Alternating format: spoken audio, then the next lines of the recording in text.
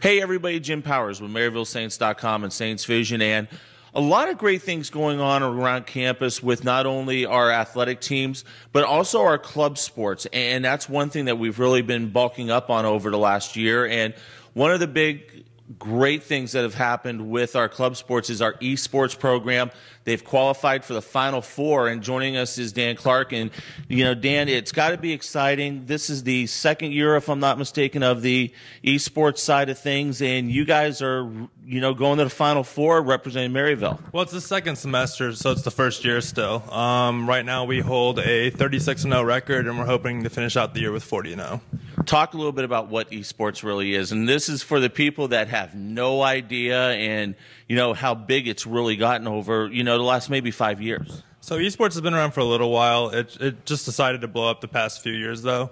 So basically, it is competitive video gaming. So the best players in the world play against each other for big prize pools and big stadiums.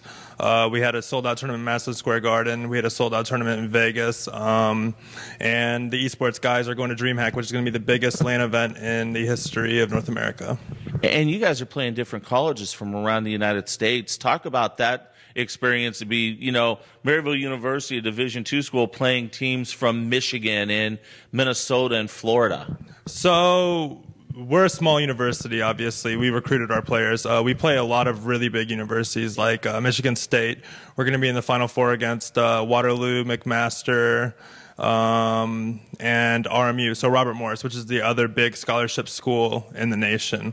It's actually really cool to get to see our players play against other universities. I really get to see the pride come out in our players when we get to beat some of the big schools. It's pretty awesome. And this isn't Madden 16 or MLB The Show 16. This is, you know, different strategy games that you guys are playing. Talk a little bit about that. So the game that the team here plays currently, we're going to expand, of course, but we play a game called League of Legends, which is a 5v5 real-time strategy game where basically you control, each player controls a character that does a specific role, much like an athlete does a different role in basketball or hockey.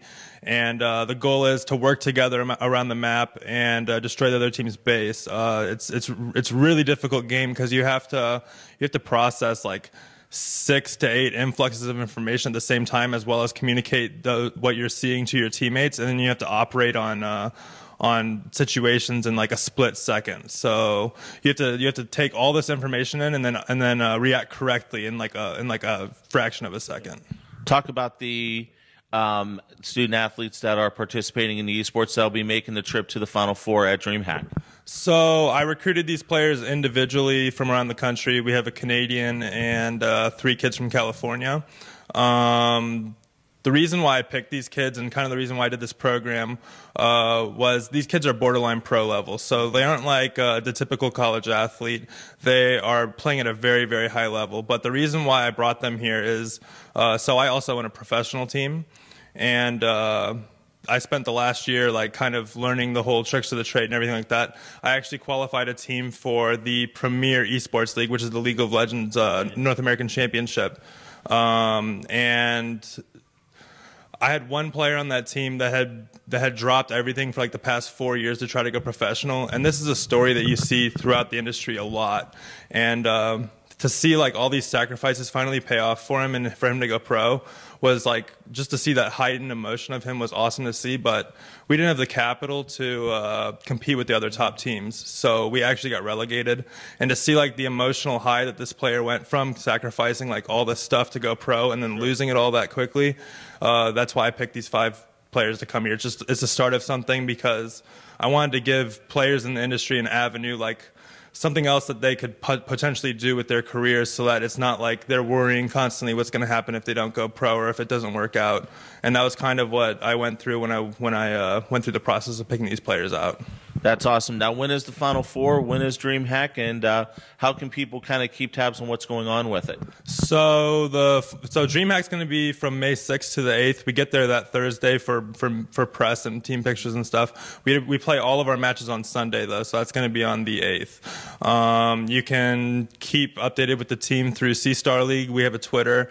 The games will be broadcasted on twitch.tv/C-Star League, and we're going to bring home a championship. Outstanding stuff. Thanks so much for your time. We're really excited, and good luck at DreamHack. Hell yeah. Absolutely. Dan Clerke joins us here, and we will be able to follow a lot of stuff with our esports team over the next couple weeks as they get ready to participate in the Final Four down at DreamHack.